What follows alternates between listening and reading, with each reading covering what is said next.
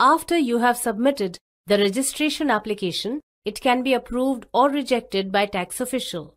Alternatively, tax official can raise a query and seek clarification.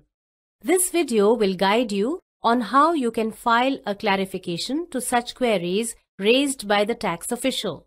To begin, access the GST website www.gst.gov.in. From the home page, open the Services menu. Click the Registration category and select New Registration option. Select the Temporary Reference Number option and enter the TRN that was generated on submitting Part A of the registration application. Enter the CAPTCHA as usual and click Proceed. This will trigger an OTP. Enter the OTP received and proceed further. Notice the status of the registration application shows as pending for clarification. Go ahead and click the Pending for Clarification link. The notice with the query raised by the tax official will be downloaded and displayed. Read the notice and note the application reference number ARN. Now, you can access the registration application to provide the clarification using this ARN. Open the Services menu. Click the Registration category and select Application for Filing Clarification option. Enter the ARN and click Search.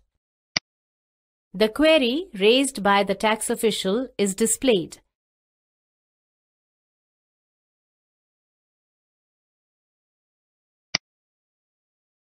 Provide your response to the query raised.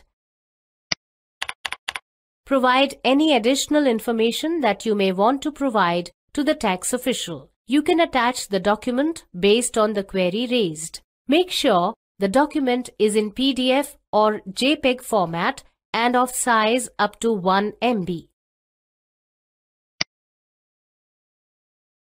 Once done, verify the clarification. Select the name of the authorized signatory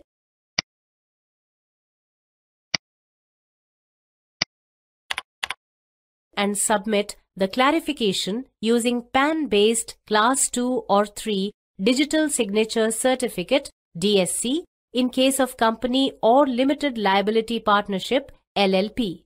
But before submitting the clarification using DSC, the DSC needs to be registered using the Register DSC service on the portal. In case other than company and LLP, the clarification can be submitted using the e-sign or electronic verification code EVC option as well. Both these services are Aadhaar-based services and require you to have the mobile phone number registered with the Aadhaar database handy. In case of EVC, you will need to enter the OTP for authentication. Agree to the warning message which says that all your furnished information is subject to verification and scrutiny.